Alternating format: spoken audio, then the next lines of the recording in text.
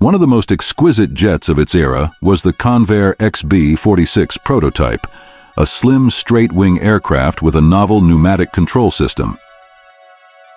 It was never intended to terminate production or active duty. It was first created to counter the German Arado Ar 234. The Needle, sometimes known as the Needle, used as a model for subsequent bombers of the post-war era. But Boeing's stratojet, which went on to become one of the most well-liked bombers of the mid-1900s, eclipsed it. The forward wing-swept XB-53 became a new focus as the budget changed, and it became a model for future post-war bombers. German aircraft, the Arado Ar 234 Blitz, was created to achieve air superiority in World War II. It was the first operational jet-powered bomber and the last aircraft of the Luftwaffe to fly over England. In addition to being fast enough to outpace ground defenses and airborne interceptors, the Blitz was also useful for covert surveillance. With a maximum speed of 540 miles per hour, the Ar 234 was one of the quickest aircraft of the war, and the U.S. Department of War was aware of the possible damage German technology could do to their sites.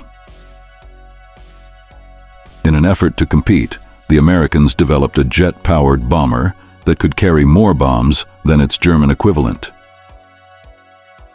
The War Department placed requests for medium bombers with North American Aviation, Martin, Convair, and Boeing. The class of 45, this competition was called for an extremely high-flying jet-powered bomber created for the U.S. Army Air Forces. Other designs were the Martin XB-48, North American XB-45, and Boeing B-47 stratojet. The XB-46 was regarded as one of the most beautiful jets of its day and was authorized as a mock-up of the Convair's proposal during World War II.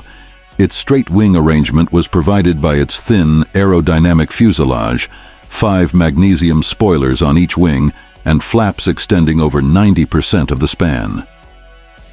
The first aircraft with all pneumatic brakes, landing gear, and bomb bay doors was the XB-46.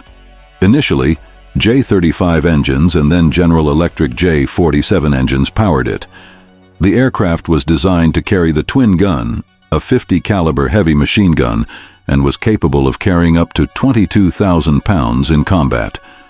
Convair's emphasis on financial restrictions was impacted by the XB-46's progress being hampered by World War II budgetary limits. In 1945, the XA-44CO attack jet and the XB-46 bomber jet attracted the attention of the U.S. Army Air Force. The USAAF-funded XB-46 bomber project and the XA-44CO were in competition in 1946. On April 2, 1947, the Needle prototype took off for its first flight. Its 40,000-foot service ceiling, 450 mile-per-hour maximum speed, and 1440 mile-per-hour cruise speed were all highly commended by pilots. The Needle's early test results were mostly positive, despite its exceptional stability. Because of the USSR, U.S. tensions, the U.S. Army Air Force pursued an operable jet-powered bomber. Instead of competing as usual, they looked at the available designs to see which could be constructed most quickly. The Army Air Force had to select one of the two, North American B-45 Tornado or Convair's XB-46, for urgent manufacturing, since both were almost finished. Other concepts like the Martin XB-48 and the Boeing XB-47 were still in the planning stages and would not be completed until after flight. If the delayed Boeing B-47 prototypes outperformed the Convair's North American Aviation prototypes, they would be put into production. Later, Boeing pounced, but for a while the U.S. Army Air Force believed that because of the North American B-45's smaller fuselage and elegant, classic design, it performed better. Compared to other aircraft of the time, the North American B-45 bomber's configuration posed fewer risks. The USAAF formally declared the creation of the Tornado on August 2, 1946, at which point the needle's likelihood of manufacturing vanished.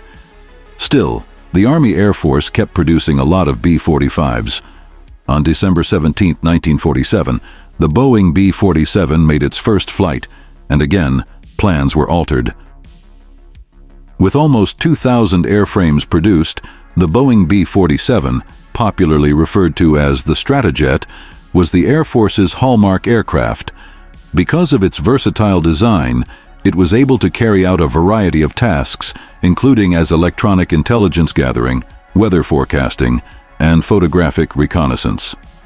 The stratojet, which was never utilized as a bomber, was one of the most illustrious aircraft in the Air Force and continued to operate until 1969. A single prototype, the Convair XB-46 program, was formally canceled in August 1947 after logging over 100 hours in the air and 64 flights. It was out of date due to the swift advancements in aviation and the changing circumstances. The Needle was flown to Edward Air Force Base in 1950, when its highly regarded pneumatic system was put to the test in harsh weather.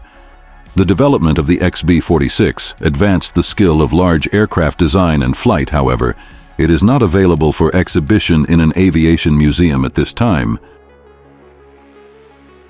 The nose section of the only Needle that has ever existed was transferred to the U.S. Air Force Museum in 1951, and the remaining Needle was discarded in 1952.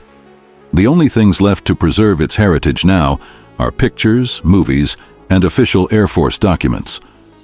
Although the XB-46 was superseded by a superior, more versatile aircraft, the Needle was a respectable design concept that performed admirably.